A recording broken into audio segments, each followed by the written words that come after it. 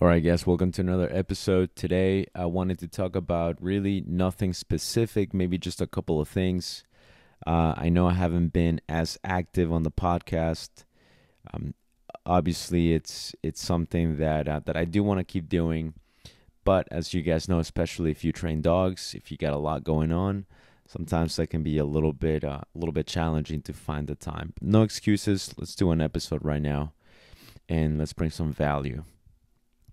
One of the things that I noticed about my content, okay, my content does tend to, a lot of people relate to my content. A lot of people resonate with the posts that I put on dog training is my passion, whether it's, the videos or even the humor, the memes. People like that. A lot of people find this stuff very relatable. And because my content does reach a lot of people, some of my posts, I mean, in days, reach over 100,000 people. I have some content that in like a week reached like over a million people, and they're just they're funny things that a lot of people find relatable. But because the content reaches a lot of people, it also means it's going to reach some people that don't relate to the content, that don't find it funny, that think the content is just trash. Obviously, they have their perception. Everybody is entitled to their perception. That's just how it is. That's human nature. We can't all like the same things. We can't all see the same thing from the same perspective. And so when that happens, there are people that will be very comfortable commenting in a very rude manner. Right? We call these people trolls. And I've noticed, just by talking to dog trainers and people that send me messages, sometimes people truly believe that when you put content out there, that all you're gonna get is trolls, and that's not the case. Now, I capitalize on it. I take advantage of it when I put some content out there, whether it's a video, a picture, something funny, and like 100,000 people like it. A lot of people share it. I get a lot of good reactions. Maybe out of those 100,000, there might be like a small handful of people that don't like it. And I know there are dog trainers that are afraid to put themselves out there because they're afraid of those handful of people, or they don't want to deal with those handful of people. There's a dog trainer on Instagram that he follows me. He's been training dogs for a very long time apparently, and he's commented on some of my posts because I post. If you follow my social media, I do this when people troll my accounts. I just have a blast with them. I genuinely just have fun with them. I play with them. I toy with them a little bit to ruin their day. Plus, it gives me exposure. It gives me more content. It gives me more traffic. Because the way I look at it is, if you're gonna be that rude, and just that calloused to make your comments very personal, aimed at me because you're trying to hurt my feelings because you didn't like that I put a post, and now you're trying to cyberbully me. It doesn't work. I don't get my feelings hurt by a person that I don't know, right? And especially if these people are nobodies, which that's how it always is. These are nobodies, people that don't really, um, they're not really doing much or anything. So when these people do that, I'm gonna toy with them. Not all the time, because I'm not gonna spend an entire day talking to these people, but I will toy with them and I will screenshot their responses, my responses. Not just have fun with it. It's just fun to mess with these people. So I post that as comment, as content also, And I got, people, and this is one of the trainers I was just telling you about. He tells me, he's commented, and he said, this is why I want to leave the industry. This is why I can't do this anymore. And it's I don't want to tell him or anybody what to do or how to respond to criticism like this, but I'm telling you, you should not give control of your actions. You should not give that control to somebody else. Okay? If you're thinking, I think I want to post this and I feel very happy with this, maybe training video, with this training session, or I feel like I should say this because I want to express how I feel about this, you can't not do it because you are concerned with what the critics are going to say. It's a terrible mistake, in my opinion, to, one, not post content because of that, and two, make a rash decision like, I don't even want to train dogs because of that. Okay? Again, it's just my opinion. I don't feel like we should give that amount of control to somebody that you don't know or doesn't know you, or even if you do know them, somebody that's just going to talk shit. Okay, remember, even if they talk shit about you, even if they commented on your post something terrible, even if they reshared your content and said to all their friends, all their followers, this person is a piece of shit, whatever, right? Even if they badmouth you, you have to remember, what's the big deal with it? It's just social media, right? So when you see somebody commenting or somebody talking about you on social media, these are just characters on a screen. Okay? This is just code on a screen. It's just a bunch of digits and numbers and letters on a screen. That's all that is. So to get upset over that can be a problem. And yes, it is weird, okay? It used to upset the crap out of me when somebody would say something like that. And even now, occasionally I'll see those comments, and I'll get like a brief moment of, ooh, why did he say that? Or why did she say that? Right? Sometimes I do get those. It's hard not to absorb the negative energy that somebody threw out there, and you see that and instantly feel like, oh my, this person had the intent to to harm in some sort of manner. Okay, whether it's that psychological harm, they're trying to hurt your feelings, or they're trying to just dig at you, they're trying to poke fun of you, right? You can feel their intent, but you don't have to let that soak in with you. You don't have to soak in that. You don't have to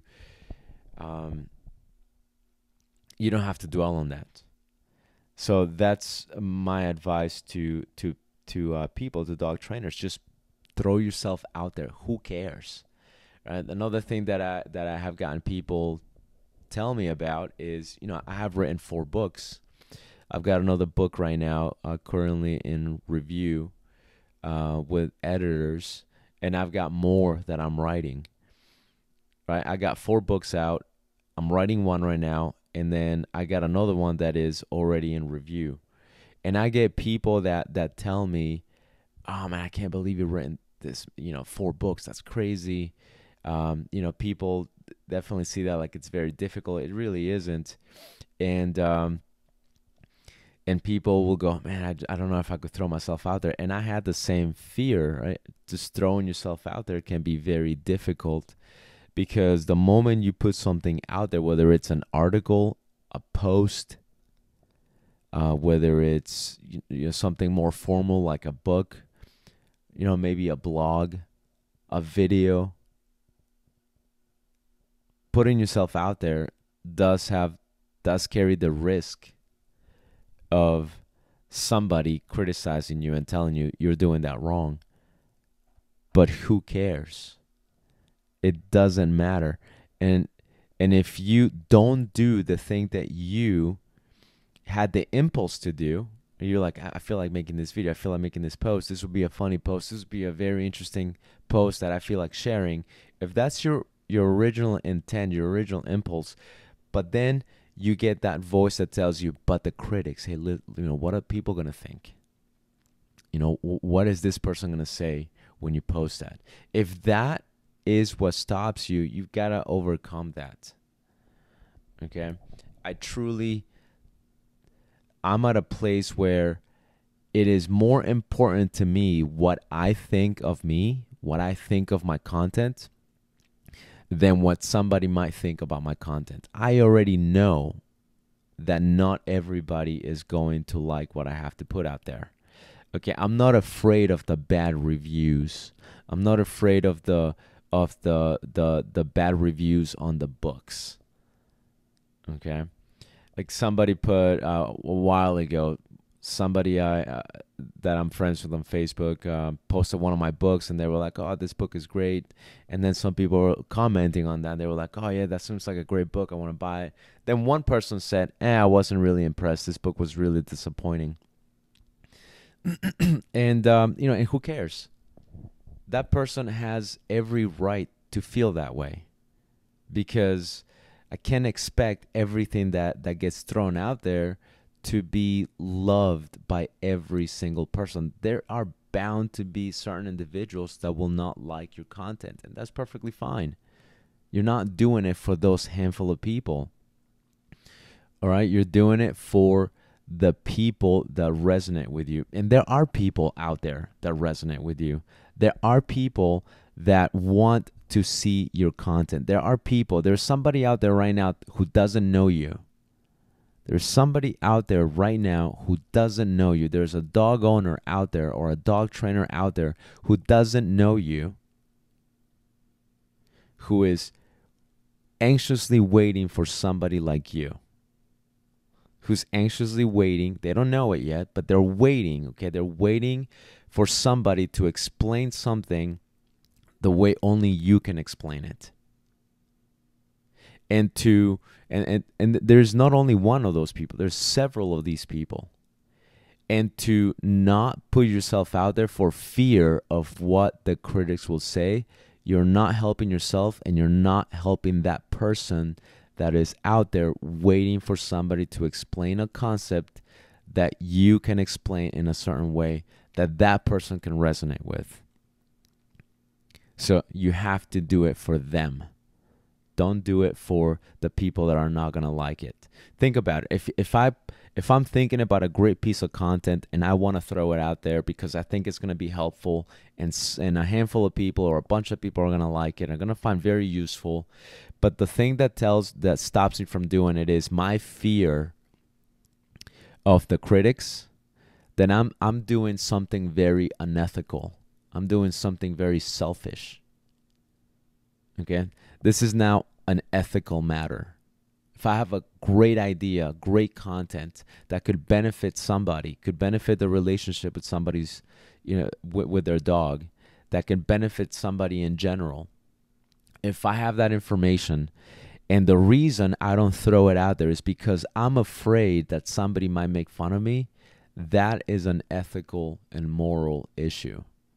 Because I'm letting my little selfish fear stop me from bringing tremendous value to somebody who desperately needs that piece of information. Okay, now you're talking about moral, ethical issues. That's the way I look at it. So to me, it's my responsibility. If I have something to say, like right now, this podcast, it's a good example. Okay, I know there are people who don't like my podcast. And I know some of these people have listened to it, have decided they don't like it, and decided to talk about it to their peers and their friends and go, don't listen to that podcast. He's a jerk. He doesn't know what he's talking about. I don't care, because it's not for them. This is for you, for the one person listening who is thinking, wow, I needed to hear this. And I know this because I get messages.